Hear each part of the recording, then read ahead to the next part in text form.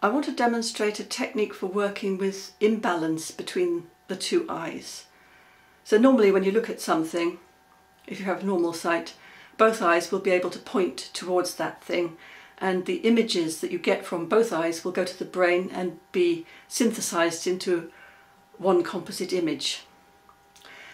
If you have challenging situations, for example, one eye is perhaps not focusing as well as the other, or one eye is wandering a bit, as in squint, walleye, whatever you call it, or one eye is slightly suppressed, so the brain is not getting the full strength of the image from that eye.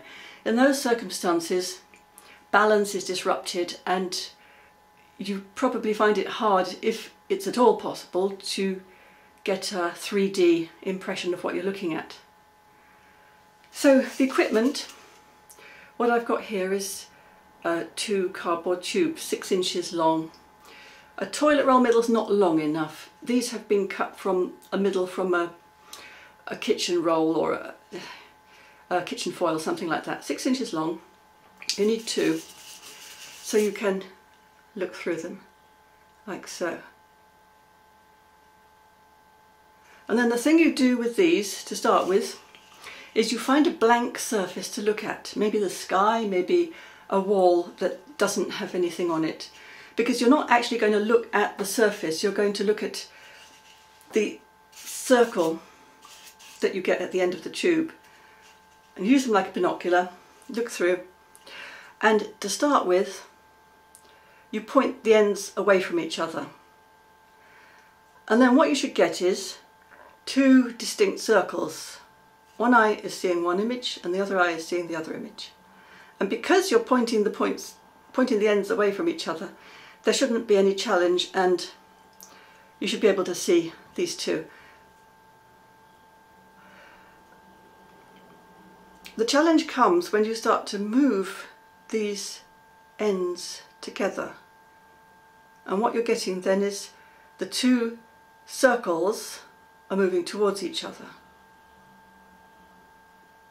And with normal sight, you should be able to move the ends of these tubes until they're touching, and then you will get a single image which is composed of those 2 separate circles combined in your brain.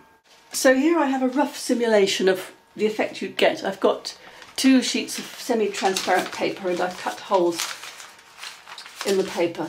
So when you're looking through your 2 tubes and the ends are pointing away from each other, you will get an image of 2 circles like that. When you start to move the ends together, whoops, these circles will move closer to each other. So you might have it like that. You might get them to touch, you get them to overlap a little bit, and get them to overlap completely.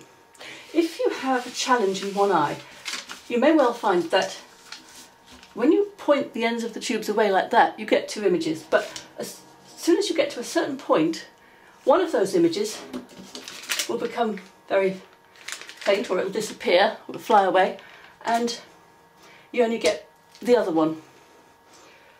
If you come to a point like that, then you stop at that point, you close your eyes and you rest, and you do some balancing techniques. When you've done the balancing techniques and had a rest, you come back, you start again from where you were, with the ends of the tubes far away, and gradually move them close together, being really relaxed, because if you're tense, it'll encourage the problems that you started with. And as soon as you get to the point where the problem happens, you stop again, close your eyes, rest, and do some more balancing techniques. So this is a simple balancing technique routine. I need something to throw and catch. I've got a bean bag here. Bean bags don't bounce like balls, and so they're easier to keep control of. And I have 2 pairs of sunglasses, and I've made them into eye shades. So one pair has the left side popped out and the other pair has the right side popped out, and the side that's still there. I've painted black on the other side, so it's really opaque. So when I put this on, it's really like an eye patch. The only difference between this and an eye patch is with this, I've still got a little bit of peripheral vision on this side. So if my right eye wanted to see something, it's got a little bit of something to see, and it's not going to start to strain. Okay, so those are the 3 items I need. And the routine is, I'm going to start by throwing and catching the beanbag. One hand to the other hand. Oops. The point is not to do it perfectly, but just to do it. Okay, fine. Then I'm going to throw and catch it on the right side only.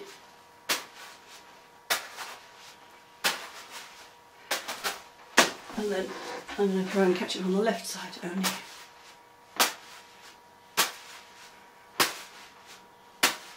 And then with both hands together. And what I'm doing is I'm using both sides of my brain to do this. And I'm using my hands in conjunction with my eyes. I'm not thinking about my eyes, I'm just, you know, having fun throwing and catching the beanbag. It's not about trying to do something with your eyes, that would defeat the object. So the next thing is, think about which eye is more challenging. In my case it's my left eye. So I'm going to actually start with my right eye, which will find it a little bit easier. And I'm going to start with the easy side, which is probably the right side.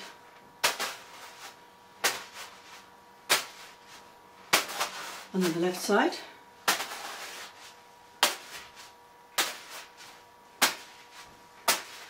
And then side to side.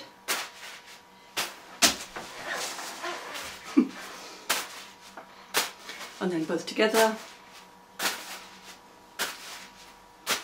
I'm going to rest my eyes actually a little bit, because I can feel something going on here where my eye was shaded, and we don't want any tension to creep in at all.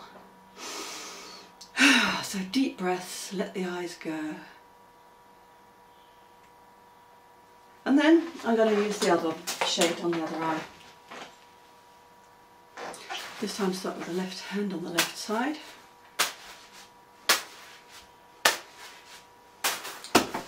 Whoops. And then the right side.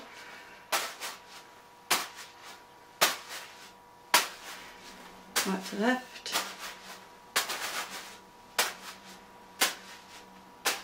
Both together.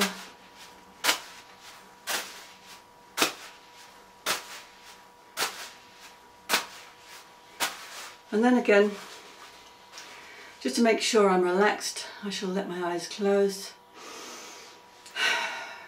Let my body be relaxed. Just take a moment to regroup. Okay, so that's the balancing technique. Oh, hang on, I'll just finish by doing it with both eyes open.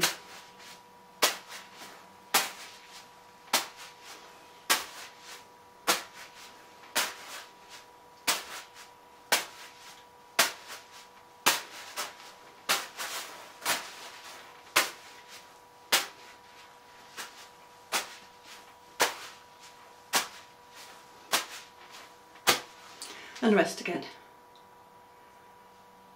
And then when I'm feeling really rested, I can go back to the tubes and try out whether, when I move the ends of the tubes together, the cut-off point is the same as it was last time, or whether it's a different point.